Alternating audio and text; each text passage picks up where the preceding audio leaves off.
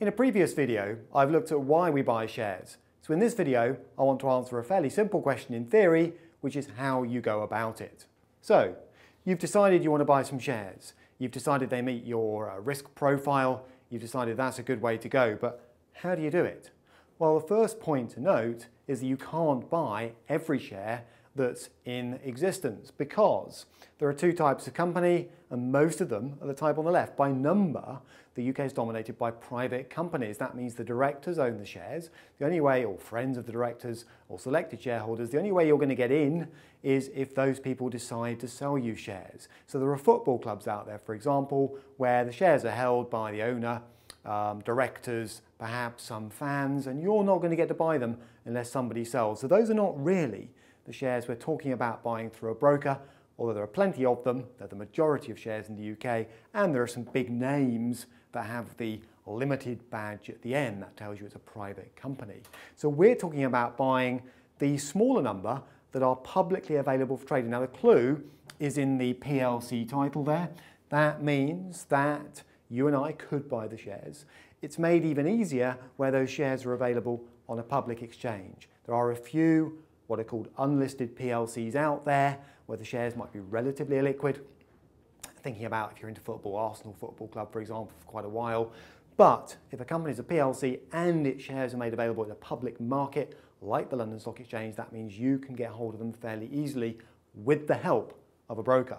All right. Now, when I say you can get hold of them, just bear in mind, something I cover in other videos, that when shares are first released onto the public market, you probably can't get hold of them.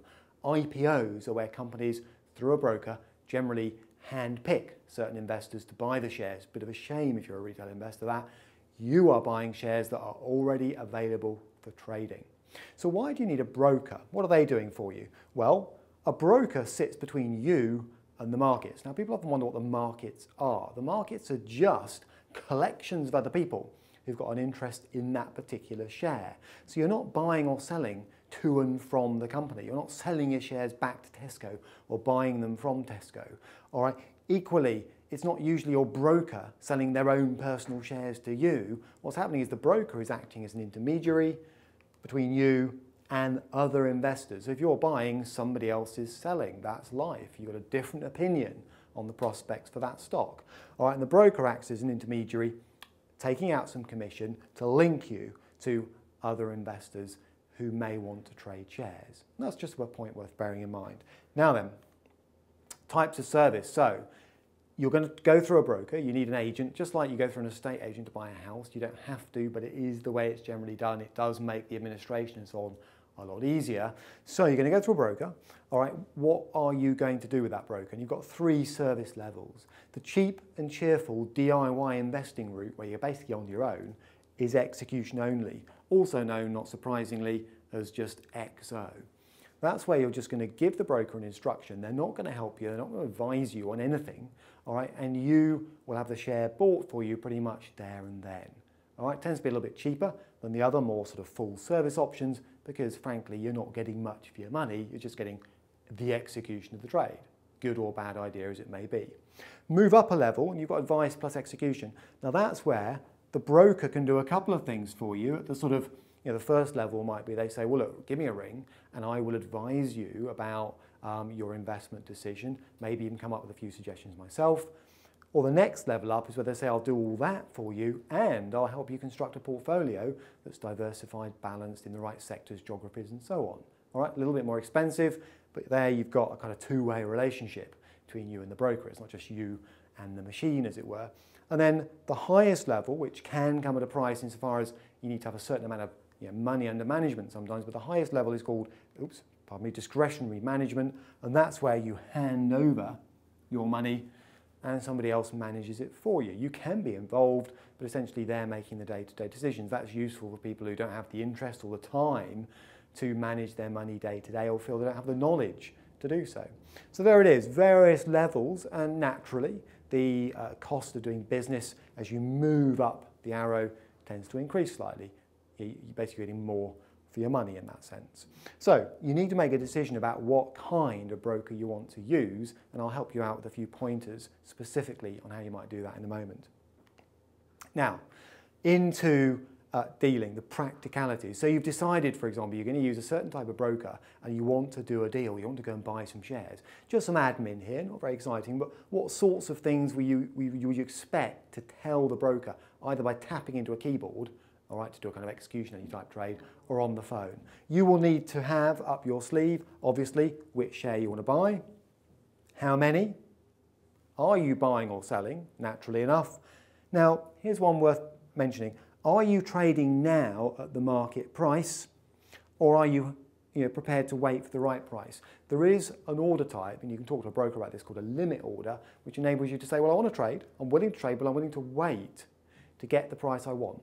All right, if you're in a hurry, you just take the market price, but in certain circumstances it can be useful to hang on and see if you can just improve on the current price a little bit. Just bear that in mind.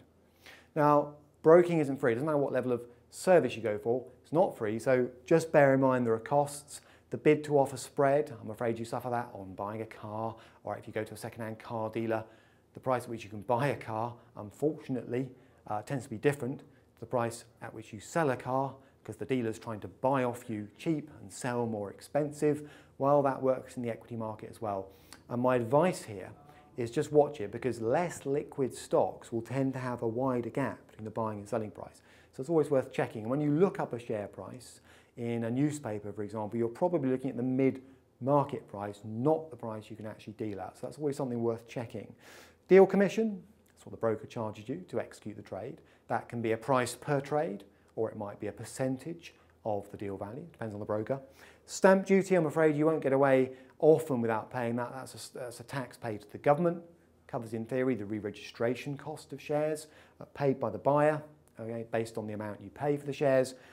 Contract notes summarise all this for you, by the way. And just bear in mind, if you sell a lot of shares, you may eventually have a capital gains tax bill to pay if you make a profit. Now, you can mitigate that. All right, there is a tax-free allowance every year, and you've got an ISA allowance on top of that. So there are ways to reduce that, but for some people, that's something else to bear in mind. Now then, how do you choose a broker? Now, I mentioned some of these points when I talked about the different styles of service, but just give you a few pointers. What do you want to buy? Are you looking for a broker that just offers equity trades? Do you want bonds and the expertise required to go with them? All right, are you looking to buy retail bonds, shares? Are you looking to buy international shares, UK?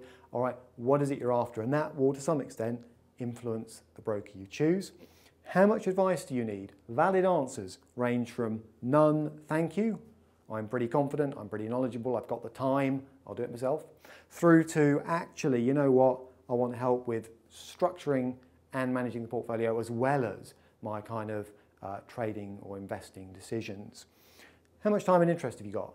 Some people love the idea of sitting down for a couple of hours every day, rummaging through detailed information about shares and constructing a portfolio. Others, quite understandably, don't.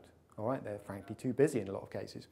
How often will you buy or sell? That can influence the structure of the charges you pay with some brokers and how much have you got to invest. Some of the top level services may place a sort of barrier on the minimum amount that needs to be invested, and that's just worth bearing in mind too. Also, if you want to go into slightly more exotic instruments or shares, you may find that you have to be a sort of different type of investor. You have to be vetted a bit more heavily. So just things to bear in mind as you make your choice. Now, where can you get more information? All right, so you want to set yourself up as an investor. Books, yeah, they can, some books are good, some are better than others, can be relatively hard going. Public sector organisations, actually not as popular as perhaps they should be. That's been proved in a couple of recent surveys by the CFA Institute, for example. The media, for a lot of people, that's where they like to get information about this kind of stuff. They read stories, they read share tips and so on.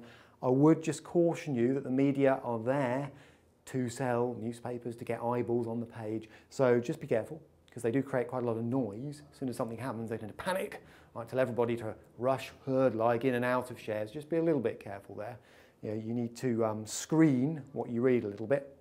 If in doubt, turn off the TV, put down the newspaper, don't touch your account. And a stockbroker wealth manager. Now, a recent survey suggested that these two are quite a popular source of information and initial ideas, but you know, you will need to do quite a lot of homework to sort of run your own account. That's one piece of advice that I would give you. Now, other related videos, that was quite quick. That was the bones of how to buy shares. For more information from me, Videos include why buy shares, I only touched on that in this video. What's an IPO? If you're thinking, what's that process by which shares are initially issued into the market? There's a video on that. And then what do brokers do? I mentioned it in brief here. There's a bit more detail in that video. Any questions or suggestions for future topics, please email me, editor@killit.com.